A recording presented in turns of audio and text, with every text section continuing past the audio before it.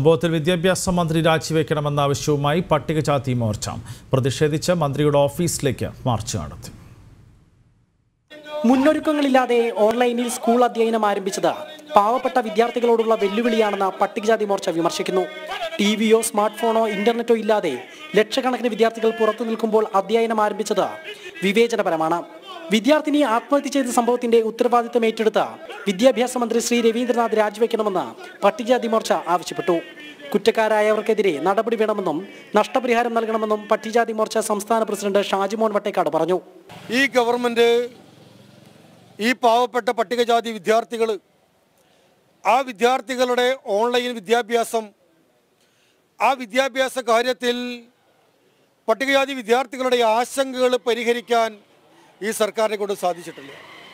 വളരെ ആശങ്കയോട് കൂടിയിട്ടാണ് ഇന്ന് കേരളത്തിലെ പട്ടികജാതി ആദിവാസി കുട്ടികൾ മുന്നോട്ട് പോകുന്നത്. ഈ ആശങ്ക പരിഹരിക്കാൻ സർക്കാർ തയ്യാറാവണം. മുഴുവൻ വിദ്യാർത്ഥികൾക്കും സൗകര്യം എത്തിച്ചതിന് ശേഷം മാത്രമേ ഓൺലൈൻ ക്ലാസുകൾ തുടരാവൂ. സംഭവത്തിൽ പ്രതിഷേധിച്ച വിദ്യാഭ്യാസ മന്ത്രിയുടെ ഓഫീസിലേക്ക് പട്ടികജാതി മോർച്ച മാർച്ച് നടത്തി. ജനം, തൃശൂർ.